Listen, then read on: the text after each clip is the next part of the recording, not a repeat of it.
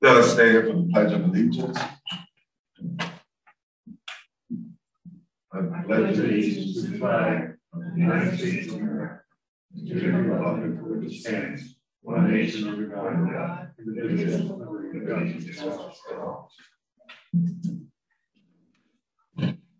Welcome everyone to today's meeting. Mayor Hall is absent, so the four of us will continue to do what he does, and when all of us are together, that is to run this town meeting. And we welcome all of you. At this time, we will have the approval of the minutes. So, second. There was a motion and a second. All those in favor, use the sign of aye. Aye. Any discussion? If not, ayes have it. Next, let us move to the financial report. May I have a motion? Also move. Second. We have a motion and a second for the financial report. Once again, all those in favor, use the sign of aye. Aye. Any discussion? If not, ayes have it. Let us continue on to the town administrator's report. I have the report. It's not on the agenda, but because we're waiting on a recorded easement for lot 11, where we're going to put well number 4 in a water tower. It's 1.522 acres out there at Southfield. Perry Seaman has submitted the deed, because it's been signed by Ray Jackson, to the courthouse for the clerk recordation, but I haven't got it yet. As soon as I get it back, we'll amend. We have to do two things. We're going to get an easement from Sideline Properties because we need some portion of their property for construction of both the well and the tower. And also we'll need to initiate the well number 4 construction project, put it out to bid, because then we'll have property to be owned. So that'll initiate that. The other thing is 205 Booth Street. We're waiting on, I think Mr. Emerson Dorsey represents the Elkton Colored School Museum and Cultural Center. And he had asked for some type of agreement where the town would waive all recordation and associated fees. And once we have that, because the town's exempt, but they're a nonprofit, they aren't exempt. So we're waiting for that agreement, and then I'll bring it before the board, or perhaps I'll initiate it myself, so we can get the 205 Bruce Street conveyed to the Elkton Colored School Museum and Cultural Center. Well, what fees? A long process here. Fees, recordation fees for the county? No, yeah, the county does not recognize right. A nonprofit is exempt from recordation. Well, how can we intervene in that? Well, we're going to accept all the recordation fees, and if that's acceptable to the county, it'll be waived because we're exempt. So, in other words, you got two parties here. We're exempt, but they're not exempt. Right. We agree to pay all their charges, and if the county agrees to the fact that we're going to accept that recordation fee, and basically, theoretically anyway, we'll be exempt, and there won't be any fees then. So we'll see how. So we would do this. We would be setting a precedent then for. I'm sorry. We would be setting a precedent for nonprofits. Should we ever? We're only when we're gifting this property. Okay. We're giving it away. We're not selling it. Well, we're selling it for $1, but that was it's costing a lot more than $1 because we've already paid probably about $8,000 or $9,000 in environmental evaluations. Okay. Lois, would we also be gifting the recordation fees? Would we be paying them or just waiving? And we're gifting the property, but the county evidently does not waive recordation or any of their fees, whether it's not the fees. Ball John probably chime in here for nonprofits, but we are as a government exempt. So you're saying at time of settlement, if we assumed that we're going to pay the fees, then that in that way they become exempt.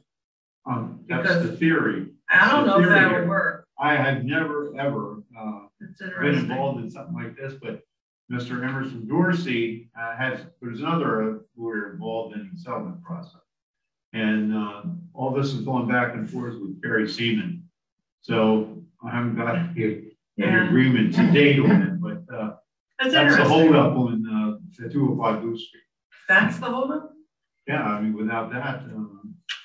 I mean, I can't imagine. Do you know how much those fees are? No. They're probably minimal. Couple $100 or less than $1,000. Yes, less than that. Right. It's not big money, but no. It's based on the assessment, according to Emerson Dorsey.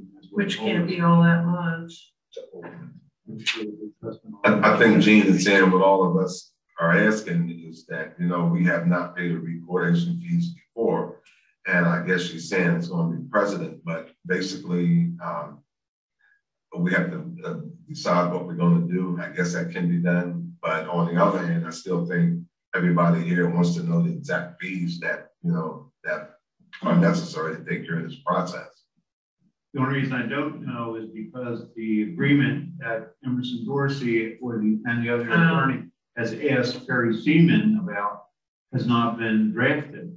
So I don't know what fees are associated with that agreement until I get it. Once I get it, I can distribute it to the board. But I don't have. Are there any other fees they're asking for? Are they asking for no, I don't think that's the only fee. That's the only cost right there.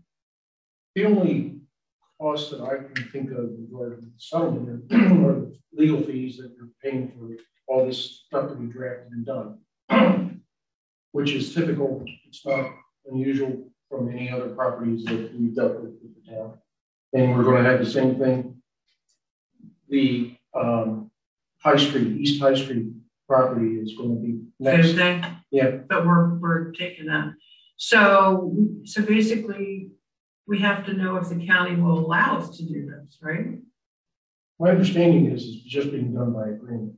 Okay. It's like if this nonprofit records it, they've got to pay. Right. But the seller, if we say we'll do it, then the county will say, well, never mind, and you don't have to pay it. Okay. So nothing gets paid.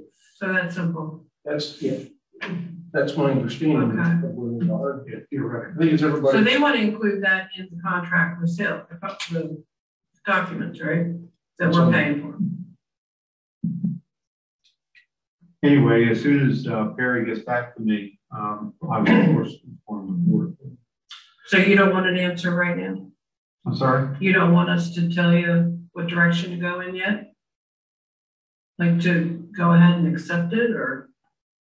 Well, when I don't even have the agreement in hand, Oh, okay. so I can't tell the board whether it's good or bad or otherwise. But when I do get it, I'll be able to share it with you and say what we're going to do. Okay. And that's the two properties. Obviously, we don't have that issue with the lot 11 at Southfields because they've already assigned the deed over to us, and we're just a matter of waiting for it to be reported. If there's any fees associated with that, we're not paying it daily. That's all I have right now.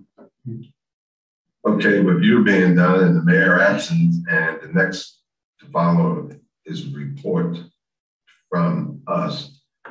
I have nothing, so I'm gonna start down there with Rob Maximiano because Gene's gonna hold us up a little bit. So we go down there. Would this be the point where I want to bring up the additions to the new book? Yeah, Janie is online. Let me ask her to unmute herself.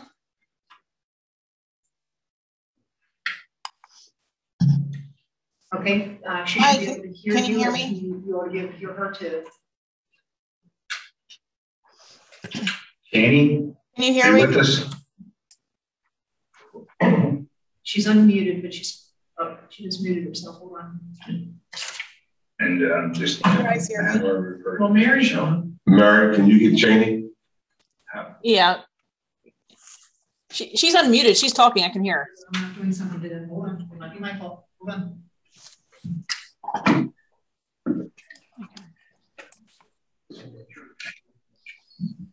Let's try that again. I believe that was my fault. Mary, can you give me a test? Can you hear me? There she is. We're trying to get a hold of Janie. Can you hear me? There she is. I'm here. I'm sorry, Cheney, that was my error. Hi, Janie. Commissioner Massimiano here. I just had two things that I would like to include in the new booklet for Elkton. The spring and summer resident guide.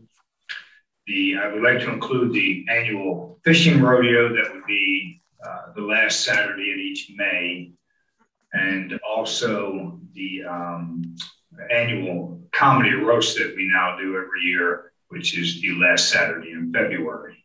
Okay. I will have to check on that date, and I can get that date to you about the fishing rodeo. Okay, no problem. So the last Saturday in May for the fishing? You know, I had to check with the Elkton Alliance and see what the schedule is around the county and the town to make sure that we're not interfering or competing with something very important. It's going to be the third or fourth Saturday in May, and definitely the last Saturday in February for the comedy roast. You want her to announce who you're roasting this year? That would be Roger Owens. Okay, Roger Owens. Are you, you know, the last Saturday in May is usually a holiday or holiday weekend? Yeah, I'm thinking it's probably going to be the third Saturday then. But I will get with you probably later today and confirm that date with you. Okay, that works. And then do you have information for the roast? Yes. Last Saturday in February, starting at 5 o'clock with dinner, the comedy roast starting at 6. Is there a fee? There is. Now, this is an Elkton Alliance sponsored event, and I'm not sure what they're charging. We'll just reach out. We can reach out to them. That's fine. Yeah, I can touch base with Jessica and see what she's doing too. Is it going to be held here? It is going to be held at the Elkton VFW this year. I just found that out yesterday. Is this open to the public? Because we're putting out a resident guide, thinking about the thousands of people. So I'm not sure how many people would show up at. Well, you'd have to pre-register, and there are a limited amount of tickets available, but it is open to the public.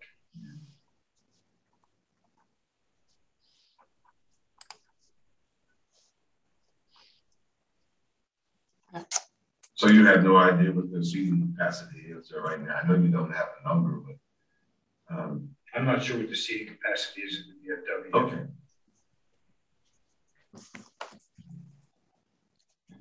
Mary, you all good? Yep, thank you. Yep. I'm not clear about the rodeo. When's that? Is that the last third Saturday? Well, as Commissioner Brumel pointed out, that's a holiday weekend, the last Saturday. So more than likely, I'm going to be doing it on the third Saturday. Don't have that date in front of me here. Here's a calendar. There's a calendar. 21st is a Saturday. Yeah. Yeah, the 21st would be. 21st is the Saturday before the holiday. That sounds right. I think it was right around then last year. It was the 20th last year. 22nd last year. 22nd. Do you do a rain date for the next day or? That is a very good point. I would say because the following weekend would be a holiday, let's go to 2 weeks later for a rain date. Which brings into So it June. would be the next day. It would be. So that'll be in June. That would be the first weekend in June. And May 21st is actually National Kids to Parks Day, so that works out really well. Oh, wow. Perfect. And in the meantime, the Arts Council contacted me. They have an Eagle Scout that needs a project to do, and it must benefit the community. And he's got carpenters at his disposal and also funding. So I have talked this young man into building park benches around the pond, which will be permanently fixed. We have to work out the details on how they will be permanently fixed. And also we're going to build small, like garden style bridges across a couple of areas that tend to flood and overflow from the pond into the woods. so that people have unobstructed walking around the pond. Be a great improvement to the pond. Mm-hmm. And with that, I do believe I'm done. Good stuff. Well, while we're on the booklet, I like to make sure we include the Christmas decorating contest. And Michelle, can you like give them an idea of, you know, how we pay what, 4 places, you know? Yep. The deadline that you'll determine that we'll need to set. Can you for set entries? Can you do your well, we'll have a meeting scheduled, I guess, for the 7th and the 21st, but so it's on the 21st of December. So 21st, you can make your announcement. Then I'm going to talk and write at the same time. So 12/21. As long as we have that meeting, yeah, you know how we tend to. So that's a Wednesday. So let's back up 21st. So then Tuesday, 20, Monday 19, Sunday 18. You know, then Friday's the 16th. So the deadline would be Friday the 16th. Okay. And then the board can then do your judging that weekend. Mm-hmm. And announce at that meeting on the 21st. So If you want to, yeah, do we want to go that late? It's fine with me. It's fine with me. Cheney, did you hear that? I can send it to you as well. You kind of make Yeah, I heard it, but you can also send it to me. It'll kind of give me another reminder. Thanks. But even with that date, I know I brought up a suggestion, which I'd rather do in a meeting, but Michelle, you can address that as well. Yeah. It's the same occasion will go on, but there's some other hiccups that we have to take care of. But it's the same as always. Okay. And do you really need, my question would be, would you want to make those definitions of the different categories to everyone anyway? Or would the board, we do our vote sheet and then the board does decide during your voting collectively, this is the most imaginative, this is the most traditional, this is the... Yes, it's just a category change. Yeah. It's the same thing. And I think, Michelle, you suggested that maybe if it was possible that we could get in the van together and go around together. I don't know how true that would be. But I think that was neat the way you did it previously. I think there's going to be a lot more interest. Golly, you went from, I can't remember what it was. From like 5 to 12. Right. So I think we had 5. It's going to grow. 5 to 12. So, Okay. all right then. Thank you. Yeah. I'm smiling because the last time when Mary Jo was living, we went out collectively together and Dan had some type of a rigged up, whatever it was we were riding, but it got cold. Yeah. So we had to stop and get off of that rig and get inside the vehicle. Yeah. But it was fun. Oh, and you was there too. Yeah. So Earl does not have anything to offer today. So Jean, where you? Brace yourself. I have nothing. I'm good. We're ready for that. Oh, Cheney, what is the deadline in case anything else pops up? So I would like to have everything by next Friday. That way I can kind of start putting it together. So anytime between now and next Friday, but if something pops up after next Friday, you can always check with me and I'll try to get it in there. Great, thank you so much. Yep.